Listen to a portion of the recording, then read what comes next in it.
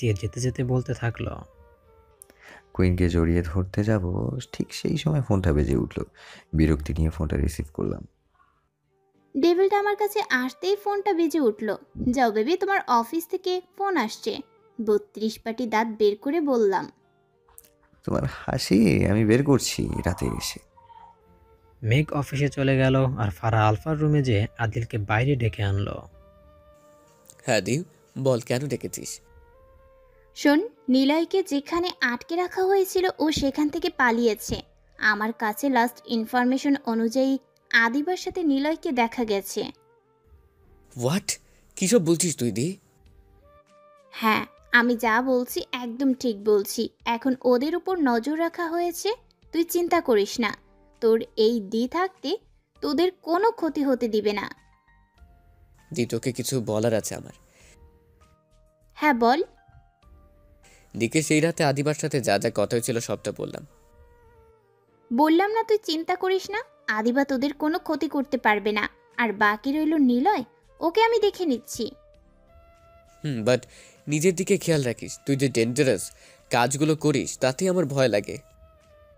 পাগল ছেলে। শোন, আমি বের হচ্ছি।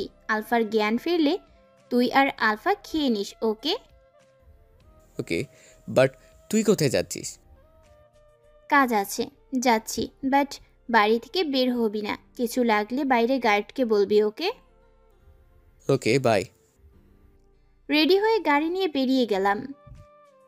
সব রেডি তো? হ্যাঁ বস, সব আর্মস রেডি করা আছে। কিং গ্রুপের লিডার কখন অ্যাটাক করবে এমন কোনো খবর আছে? হ্যাঁ বস, ওদের দলের আমাদের কিছু লোক আছে, ওরা ইনফরমেশন দেয়। ফোনে একটা মেসেজ আসলো, বস ওরা আমাদের এরিয়া ক্রস করে ফেলেছে, যে কোনো সময় অ্যাটাক করতে পারে। All boys and girls arms নিয়ে রেডি হও অ্যান্ড বি কেয়ারফুল। মাস্ক যেন সবাই পরে থাকে। বলতে বলতে হঠাৎ অ্যাটাক করে বসে কিং গ্যাং। দলের লোক দুদিক থেকে আমাদের উপর গুলি বর্ষণ করতে থাকে। King gang? বস, কুইনকে কি টার্গেট করব আমরা? না, আজ শুধু আমার পাওয়ারটা বুঝিয়ে দিয়ে যাব।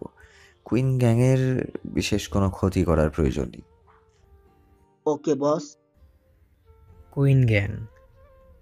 বস ওরা তো থামিয়ে দিলাম। ওরা জাস্ট আমাদের ভয় দেখানোর জন্য অ্যাটাক করেছে, যাতে করে ওদের ভয় পেয়ে সারেন্ডার করি। King gang? বস, ওরা কি স্যালেন্ডার করবে? অবশ্যই করবে, শুধু একটু বেশি ডোজ দিতে হবে। এখন সবাইকে ব্যাক করতে বলো। বাট বস। যা বললাম তাই করো। ওকে বস। Queen gang? নিখিল, ওরা জাস্ট ওদের ক্ষমতা দেখাতে এসেছিল, আর এখন ফিরে যাবে। সবাইকে বলো ফালতু গুলি খরচ না করতে। বস, আপনি চাইলে কিংকে মেরে ফেলতে পারতেন, তাহলে মারলেন না কেন? বিকজ ওরা যেমন ক্ষমতা দেখানোর জন্য আমাদের উপর অ্যাটাক করেছে, ঠিক তেমনি আমিও অ্যাটাক করব, তবে অন্যভাবে। ডেভিল মার্কা হাসি দিয়ে দিলাম, বললাম, জিজু, আপনার পায়ে কি হয়েছে? না, তেমন কিছু না। হোটেলে মিটিংটা অ্যারেঞ্জ করা হয়েছিল। হোটেলে যাওয়ার সময় গাড়ি অ্যাক্সিডেন্ট করেছি, তাই মিটিংটা ক্যান্সেল হয়ে গেছে। জিজু, আমি ডক্টরকে কল করছি এখনই। আপনি এখানেই থাকুন। না শালাবাবু, তার প্রয়োজন নেই। আমি ডক্টর দেখিয়ে এসেছি। তোমার বোন কোথায়? দেখছি না যে। কি বলি এখন? আয়া মানে দি তো দি তো কি ব্যাপার শালাবাবু? জাস্ট জানতে চেয়েছি কোথায় তোমার দি, আর তুমি কিছুই বলছো না। না মানে দি তো আই এম হেয়ার মেক। পেছনে তাকিয়ে দেখি কুইন, হাতে অনেকগুলো শপিং ব্যাগ। মেঘ, তুমি এখন এখানে? তোমার তো আসতে লেট হবে, এটাই তো বলেছিলে। হঠাৎ মেঘের পায়ের দিকে তাকিয়ে দেখি ব্যান্ডেজ করা। মেঘ, তোমার পায়ে কি হয়েছে? ব্যান্ডেজ করা কেন? ভয় পেয়ে বলল, দি জিজু অ্যাক্সিডেন্ট করেছে, তাই পায়ে চোট পেয়েছে। হোয়াট? মেঘ, এখন কেমন আছো? ডক্টর দেখিয়েছো? এখানে কি ব্যথা করছে? আমি ডক্টরকে কল করছি। কুল কুল বেবি কুল, এত হাইপার হওয়ার কিছু হয়নি, সামান্য চোট পেয়েছি আর ডক্টরও দেখিয়েছি। চলো তোমাকে রুমে নিয়ে যাই। দি আমিও হেল্প করছি। পিচ্চি, আর আমি মেঘকে ধরে রুমে নিয়ে শুইয়ে দিলাম। পিচ্চি, তুই আর আলফা কি লাঞ্চ করেছিলি? না দি, আলফা এখনো ঘুম থেকে উঠেনি, তাই আর কি। শালাবাবু, কেন খাওনি তুমি? আর কুইন, তুমি কেন ওকে খেতে জোর করলে না? জিজু, এতে দির কোনো দোষ নেই। দি বলেছিল খেতে, কিন্তু আমি আলফার জন্য ওয়েট করছিলাম, বিকজ ওর ঘুম ভাঙলে একা একা খেতে চাইবে না, তাই মিথ্যে বললাম। মিথ্যা বললো কেন পিচ্চি? ও আচ্ছা, কিন্তু আলফার এখনো ঘুম ভাঙলো না কেন? জিজু, আলফাকে কড়া ডোজের ঘুমের ওষুধ দেওয়া হয়েছে। আই থিঙ্ক তার জন্য ওর এখনো ঘুম ভাঙছে না।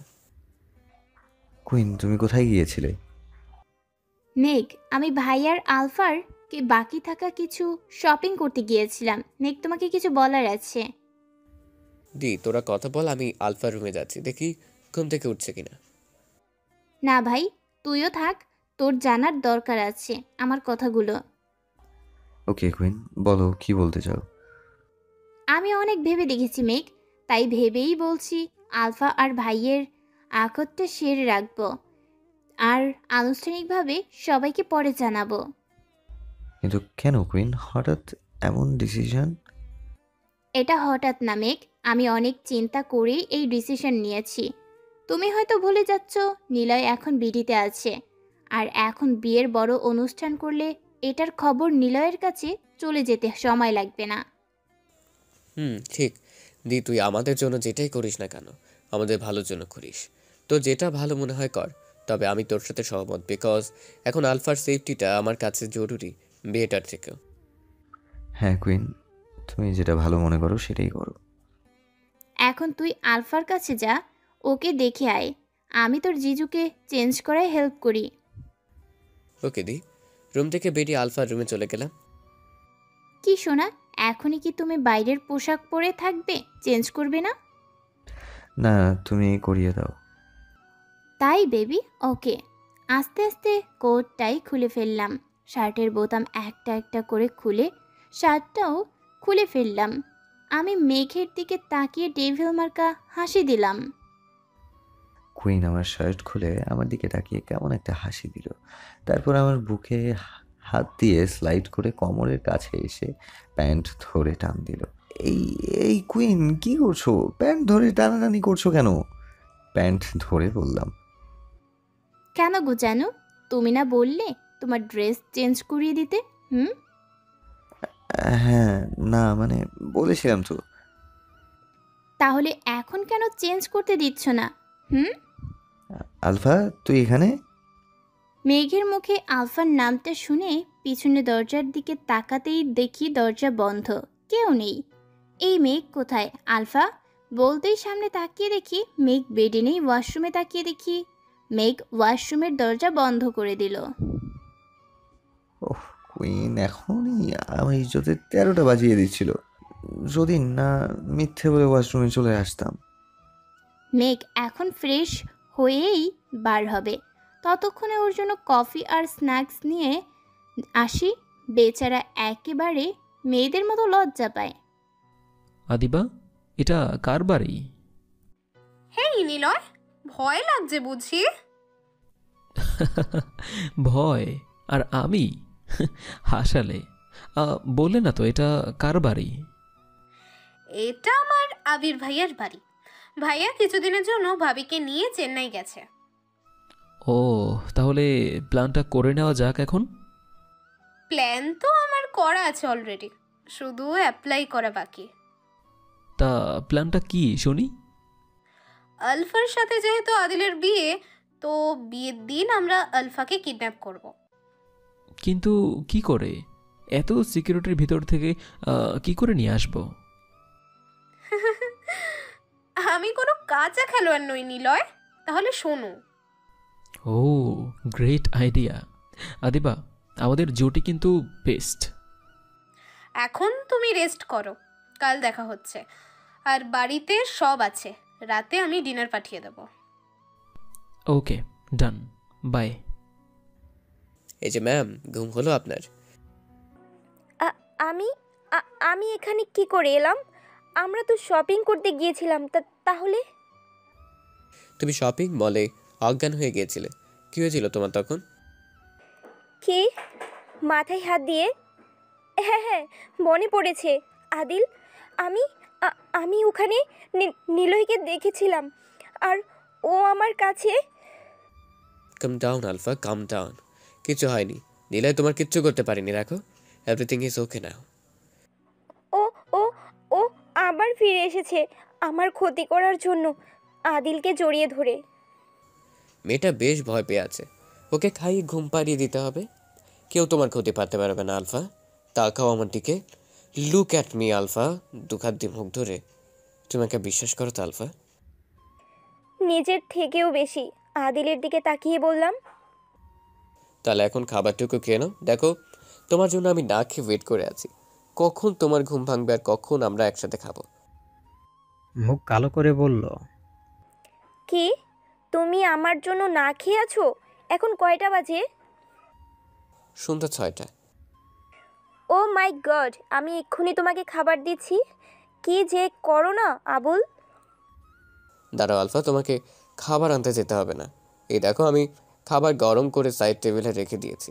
তুমি ফ্রেশ হয়ে আসো, তারপর একসাথে খাবো।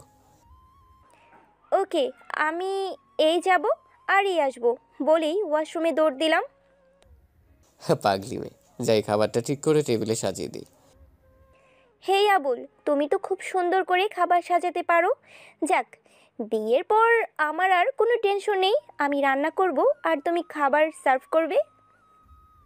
একবার বিয়েটা হয়ে যাক, তারপর দেখছি তোমাকে। কেন কেন? বিয়ের পর কেন দেখবে?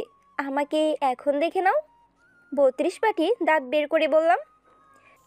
তাহলে তো তোমাকে আমার আরও কাছে আসতে হবে। কিলার লুক হাসি দিয়ে বলল, মানে কাছে কেন আসতে হবে? দূর থেকে দেখো। বিয়ের পর তো আর দূর থেকে তোমাকে দেখবো না, কাছ থেকে দেখবো। তাই তুমি যেহেতু দেখতে বললে, তাহলে বিয়ের পর যেভাবে দেখতাম বিয়ের আগে তোমাকে সেভাবে দেখবো। এখন এই নাইটিটা আমার সামনে পড়ো। What are you have gone mad? Abul, আমাদের এখনো বিয়ে হয়নি, সেটা হয়তো তুমি ভুলে যাচ্ছ। আমি কিছুই ভুলছি না। তুমি ভুলে যাচ্ছ যে মাত্রই তুমি বললে বিয়ের পরে কেন। আগেই দেখো। আর আমি আমার বউকে যেভাবে দেখতে চাই না কেন, তুমি সেইভাবে আমাকে দেখাতে বাধ্য, বিকজ তুমি অনুমতি দিয়েছো। ডেভিল মার্কা হাসি দিয়ে। ও গড, তুমি না। আচ্ছা বাদ দেও এইসব, চলো খেয়ে নেই। পেটের ভিতর ইঁদুর বিড়াল দৌড়াচ্ছে ক্ষুধার ঝালায়। হার তো মানলেই, তবে তর্ক করো কেন? ওকে, এসো। আমি নিজের হাতে আলফাকে খাইয়ে দিলাম, নিজেও খেয়ে নিলাম। তারপর দুজনে ছাদে চলে গেলাম খোলা হাওয়া খেতে। হ্যালো বস, আপনার কথা মতো সব কাজ হয়ে গেছে। গুড জব নিখিল। এখন বাকি ইনফরমেশনটা আমার চাই আজ রাতের ভেতর, ওকে? ওকে বস। রাখছি তাহলে। কলটা কেটে পেছনে তাকিয়ে দেখি মেঘ আমার দিকে তাকিয়ে আছে। আমি ভাবছি মেঘ পুরো কথা শুনেনি তো। মুখের এক্সপ্রেশন ঠিক রাখতে হবে আমাকে। আজ রাতের ভেতর তোমার কিসের ইনফরমেশন চাই কুইন? আরে মেঘ, তেমন কিছু না। আজ আলফা জ্ঞান হারালো না শপিং মলে, তাই আমার কিছু জানাশোনা লোকদের খবর নিতে বলেছি। ওই শপিং মলে সিসি ক্যামেরাগুলো চেক করে দেখতে যে আলফা কাকে দেখে এমন বিহেভ করলো। একদম মিথ্যে বলে দিলাম মেঘকে। ও আচ্ছা, তো তুমি এত ঘামছো কেন কুইন? খুব গরম লাগছে? ঠিক আছো তো তুমি? I am absolutely okay, don't worry. কফিটা ঠান্ডা হয়ে যাচ্ছে তো মেঘ, খেয়ে নাও। আমি আলফাকে দেখে আসছি। ফোনটা নিয়ে বেরিয়ে গেলাম। ওকে। আশফি, তুমি এভাবে হাতে হাত রেখে বসে থাকলে তো চলবে না। কোনো প্ল্যান নেই, এভাবে কি করে মেঘ আর ফারহাকে আলাদা করব আমরা? ডোন্ট ওয়ারি বেবি, প্ল্যান আমার করা হয়ে গেছে। কাল থেকে প্ল্যান মতো কাজ করব। এখন আমাকে রেস্ট নিতে দাও তো। দেখো আশফি, তুমি যাই প্ল্যান করো না কেন, আমার মেঘের যেন কোনো ক্ষতি না হয়।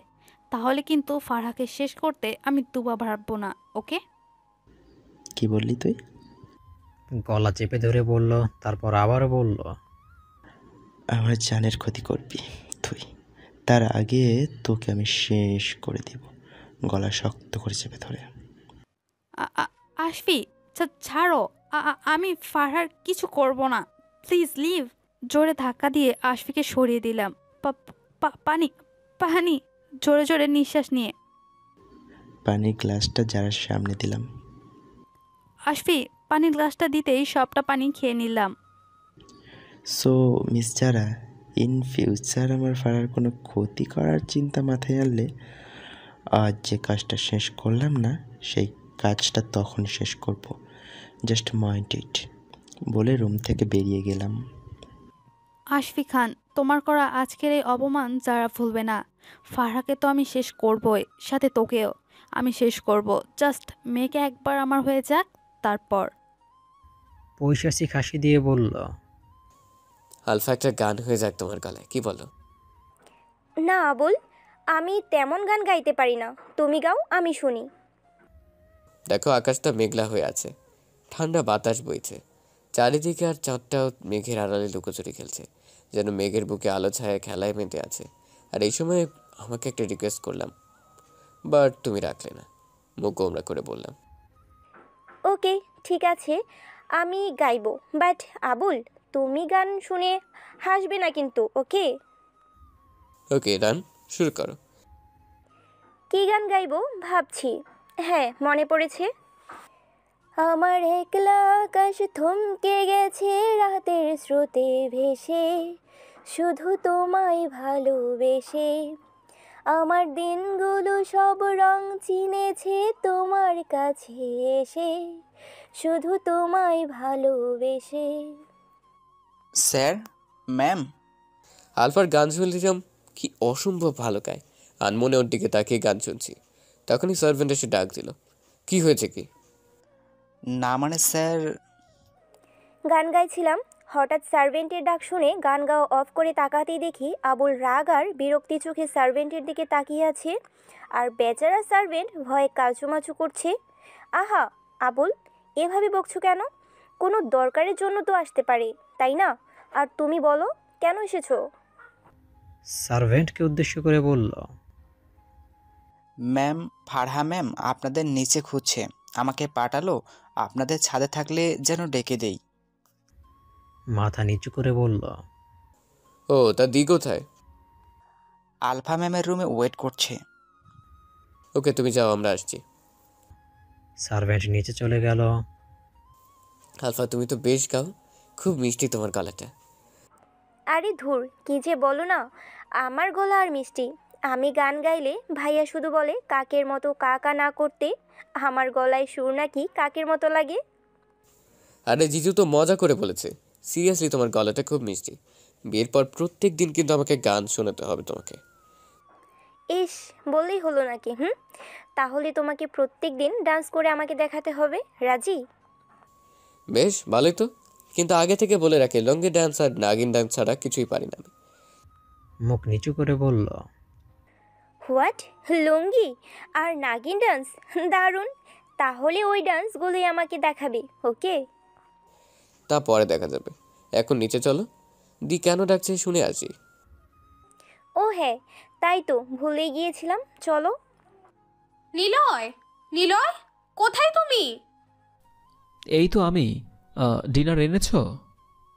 হ্যাঁ এই যে, আর শোনো, তোমার সাথে কিছু কথা আছে আমার।